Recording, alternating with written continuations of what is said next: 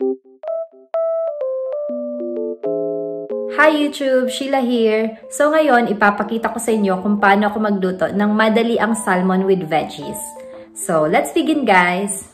4 slices of salmon. Lagyan ng asin. Pepper. I-mix ko siya guys. Turn on the heat. Lagyan ng olive oil para healthy. So, once mainit na ang oil, ilagay ko na yung salmon.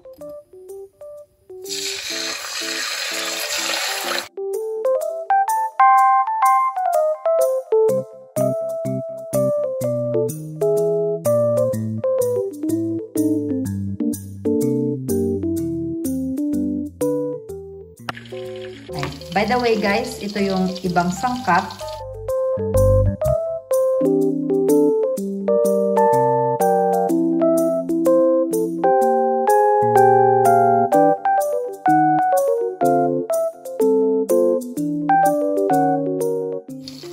And our mixed veggies.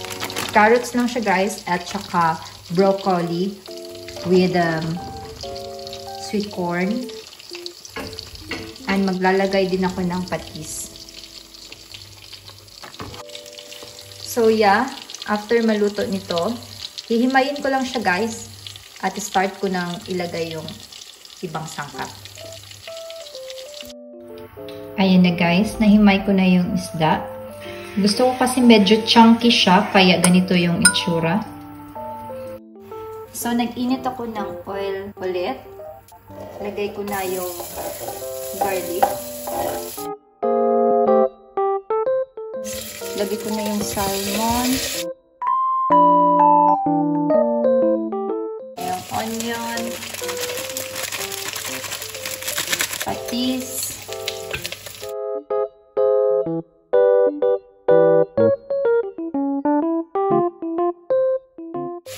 Ground turmeric, konti lang.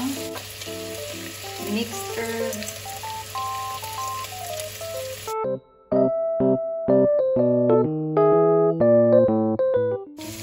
At ilagay ko na yung hot water.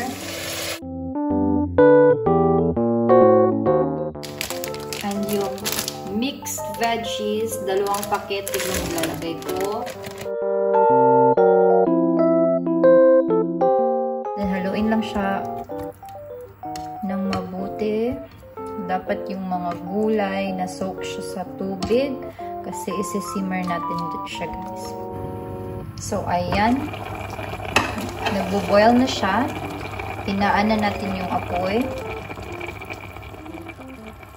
And ilalagay ko na yung vegetable cube.